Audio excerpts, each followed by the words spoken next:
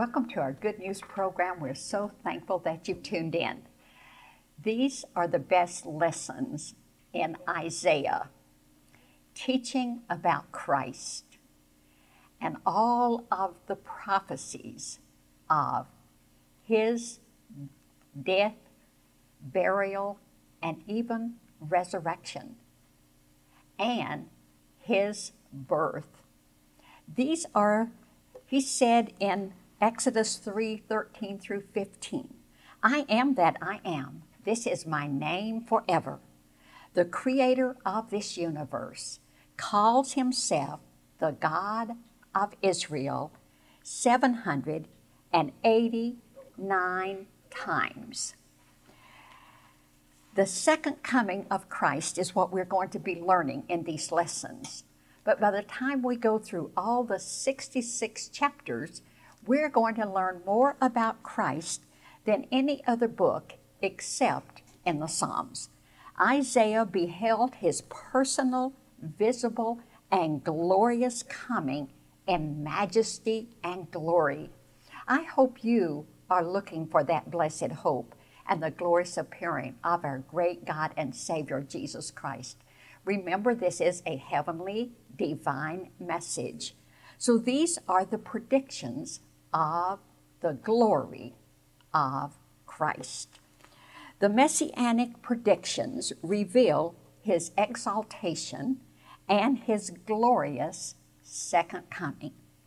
Isaiah 24, verse 16 through 21. I will just read Isaiah 24:23 now. Then the moon shall be confounded, and the sun ashamed, when the Lord of hosts shall reign in Mount Zion, and in Jerusalem, and before his ancients gloriously.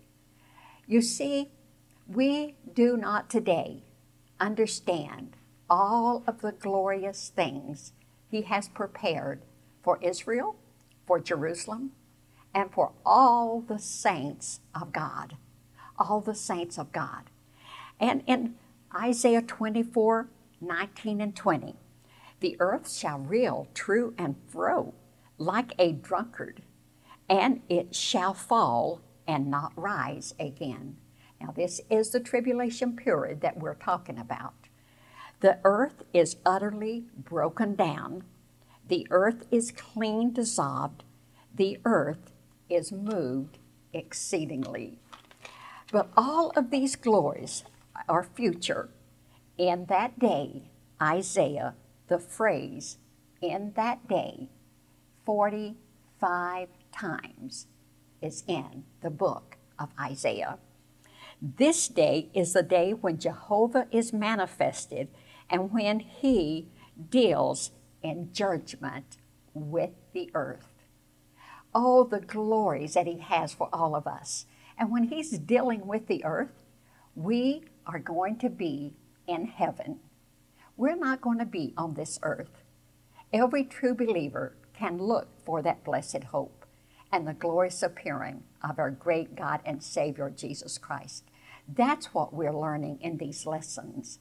And the glory that he has for us, we can never explain, because he said, eye hath not seen nor ear heard the glories he has for us. Let's pray.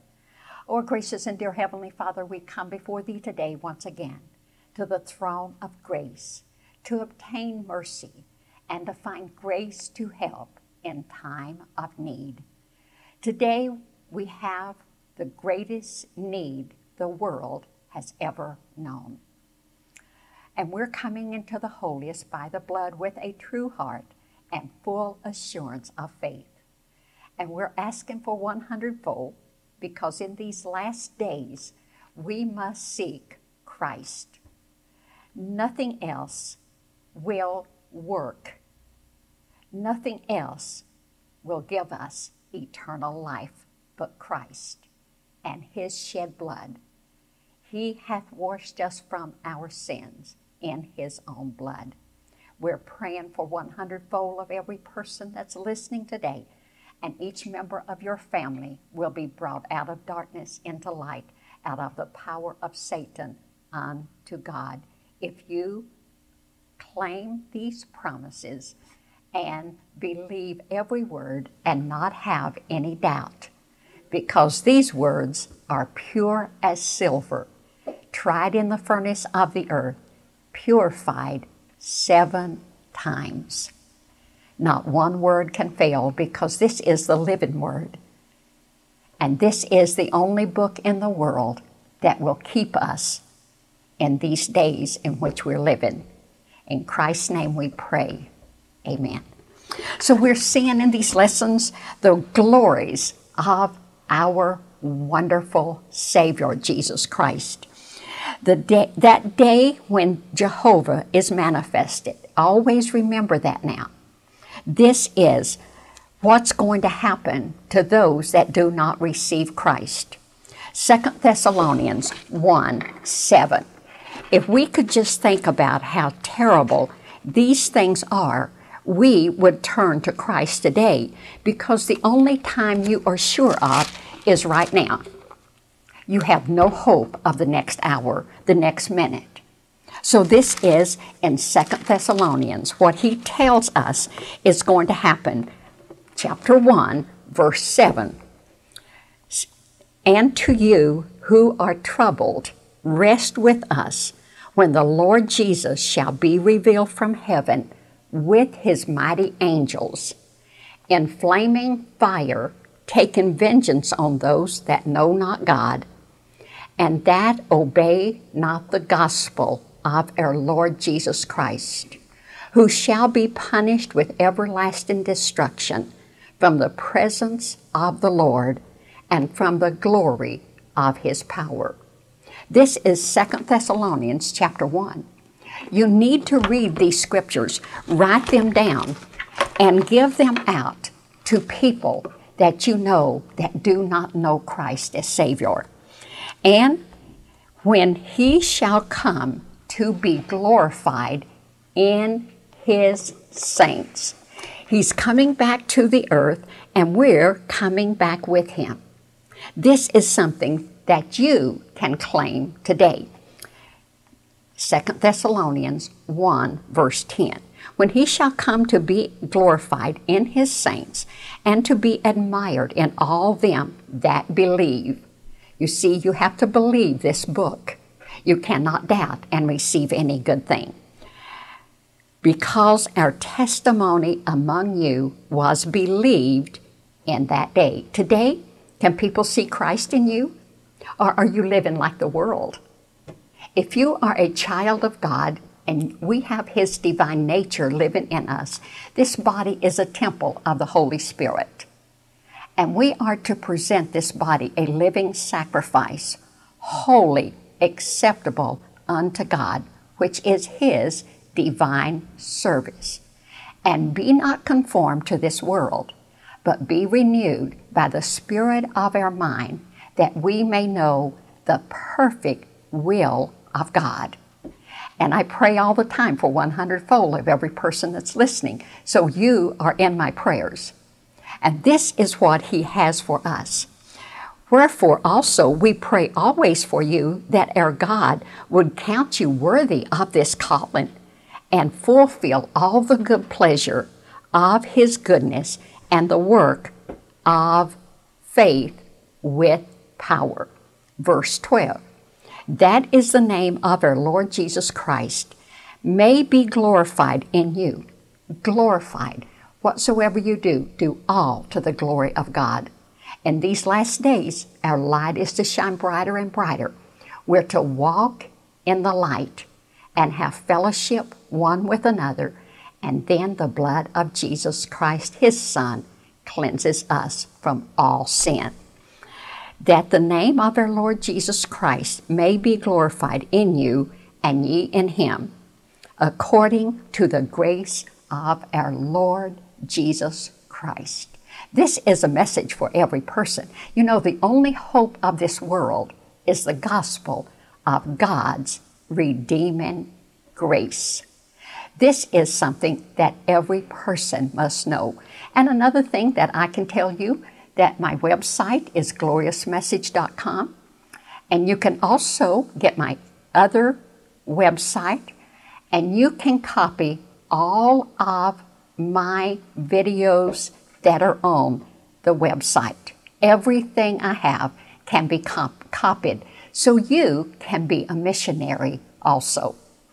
You can teach others through these lessons. That's what God has done.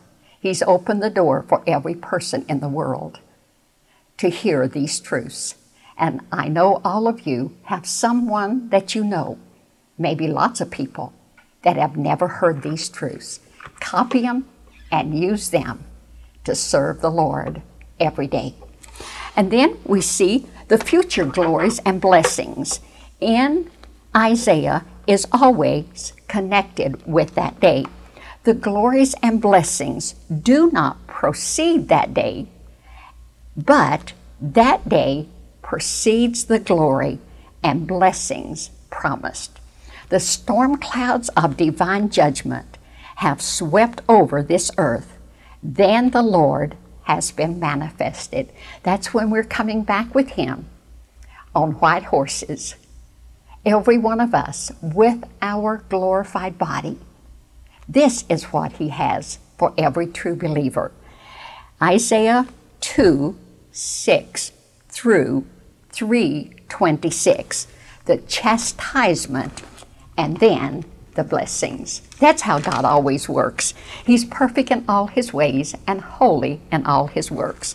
So it was given to Isaiah to behold 700 years before the Son of God appeared on earth, an almost complete picture of the sufferings of Christ and their vicarious character. How the obedient servant was to be treated by men. First mentioned in Isaiah 50, verse 6. I want you to learn. You're going to learn more about Christ than you've ever learned. And I want you to know how we are so undeserving that He has died instead of us. And listen at just this one thing. I gave my back to the smiters, and my cheeks to them that plucked off the hair of His face. I hid not my face from shame and spitting. Spit on someone as great as our God is, and holy, and the Son of God. He's always been deity, the Son of God. He had to become man to go to the cross and die. Deity is the only person we are to worship. We never worship man. We worship the true and living God. He is the Son of God. This is what every person must know when they hear these truths. The revelation of the suffering of Christ found in Isaiah 53. This is the center of that chapter, and listen what it says. He is brought as a lamb to the slaughter. I want every person these messages to change your life, and to sit down and weep with joy for what He's done for us. This is what it does for me, and I know it will do the same thing for you. Isaiah 53, 13 through 15.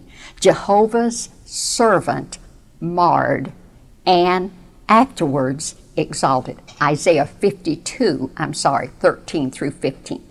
Isaiah 53, the vicarious sacrifice of Christ, Jehovah's servant.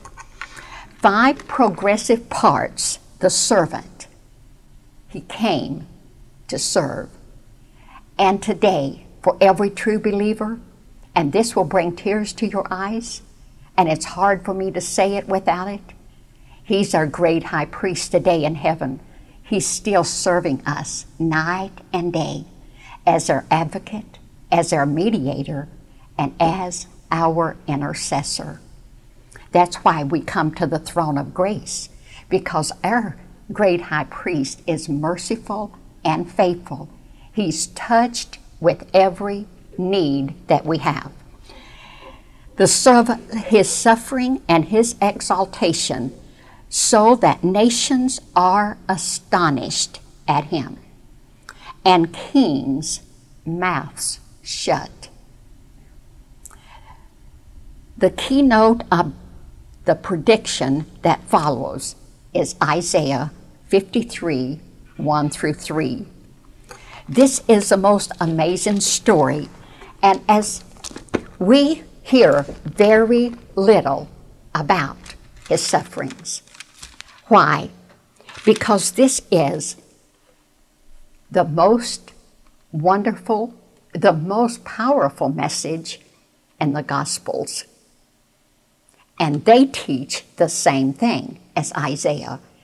That's when he was on earth, and these things were happening to him.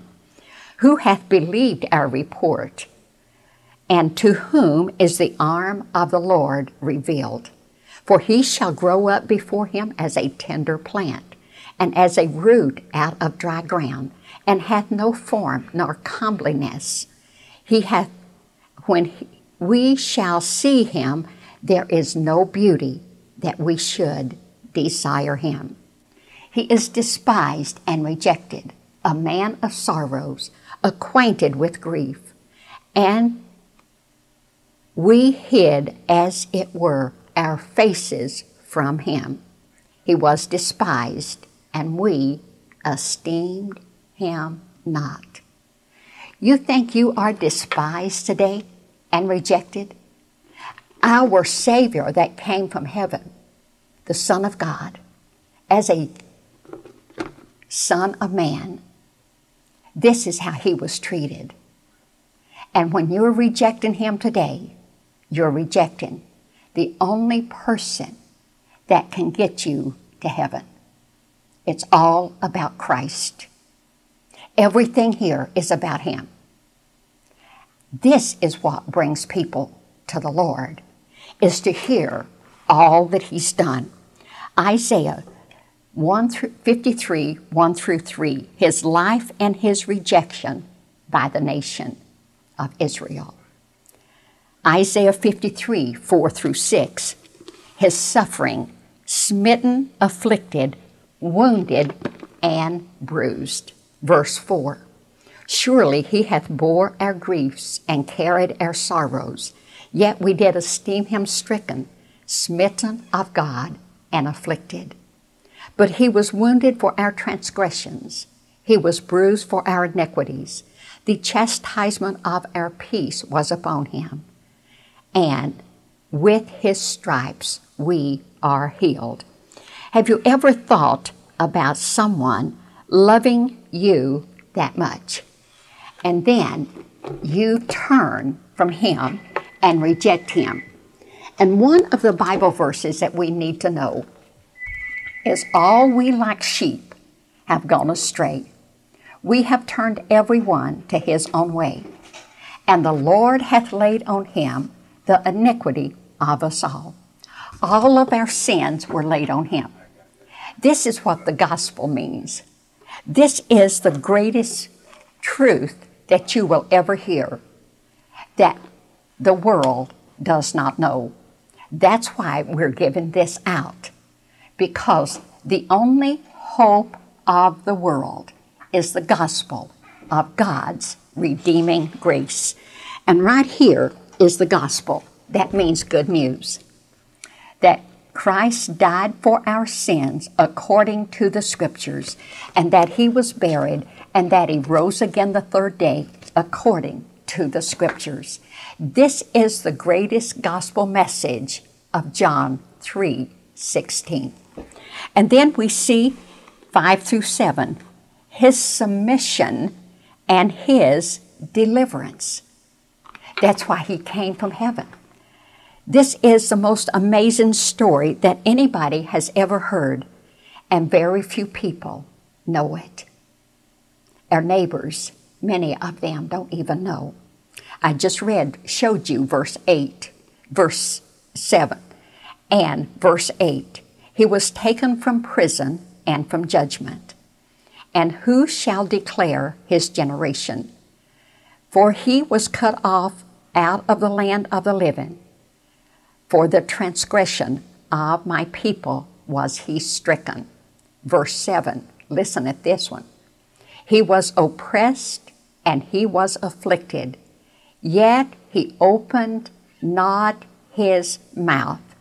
He is brought as a lamb to the slaughter, and as a sheep before her shearers is dumb, so he opened not his mouth.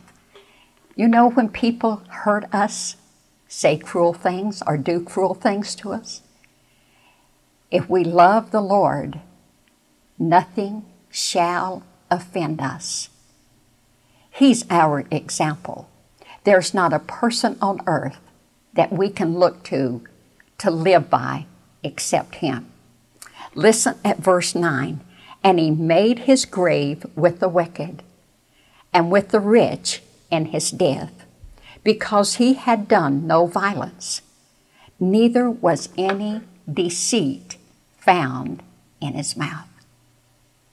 Doesn't this bring tears to our eyes? It has me. And I pray it will all of us. Then, verse 10 through 12, his glorious reward. Verse 10 through 12. Yet it pleased the Lord to bruise him. Think of that. His heavenly Father. It pleased him to bruise him. He hath put him to grief when thou shalt make his soul an offering for sin. He shall see his seed and shall be satisfied. This is amazing. He shall prolong his days, and the pleasure of the Lord shall prosper in his hand. You see, he arose from the dead. It's always suffering and then blessing. He ascended back into heaven and was rewarded for his faithfulness. Have you ever asked the Lord, have you ever asked our Heavenly Father to be like Christ? Wouldn't you want to be the most obedient child of God in the world? Everything he did, he came to do the will of his Father. He came to make known and manifest Christ. The Holy Spirit came to make known and manifest Christ. He came to make known and manifest his Father. That's what Christ came for. And the Holy Spirit came to make known and manifest Christ. He shall see the travail of his soul and shall be satisfied. By his knowledge shall my righteous servant justify many, for he shall bear their iniquities. How many people do you want to receive Christ? Have you ever thought, why do I pray for 100-fold? Because he suffered for you. I'm here because of him. You know, if Christ didn't exist, everything would cease to be. Verse 12, therefore will I divide him a portion with the great, and he shall divide the spoil with the strong, because he hath poured out his soul unto death, and was numbered with the transgressors. And he bare the sin of many, and made intercession for those that were on the cross. And the one man on the cross said, we deserve our just punishment. He said to Christ, remember me when thou comest into thy kingdom. He said, today shalt thou be with me in paradise. If you're suffering, right now is the time to call upon him, and he will save you. There's no religions. There are no denominations. It's all about Christ. You see, by his own blood, he entered in once into the holy place. That's how he's there as our great high priest today. And then we have in it a description of the servant, the vicarious sufferer, the triumphant victor, as nowhere else in the Bible. The great statements are made concerning his work on the cross. I pray you will study these lessons with us and learn the sufferings of Christ. The first one, Isaiah 53:4, He hath bore our griefs. The second one, Isaiah 53:4, He's carried our sorrows. Every sin we'll ever commit, the crucifixion atones our sins. His resurrection eradicates them. He never remembers those again. I pray that you will do that right now. Get on your knees and thank God for this greatest person in the world. He is appointed heir of all things. He's possessor of heaven and earth today.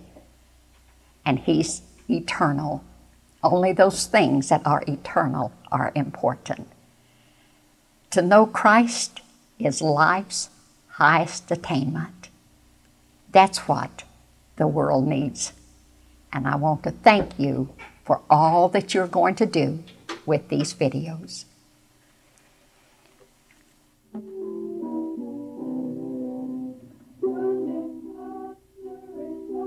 Bring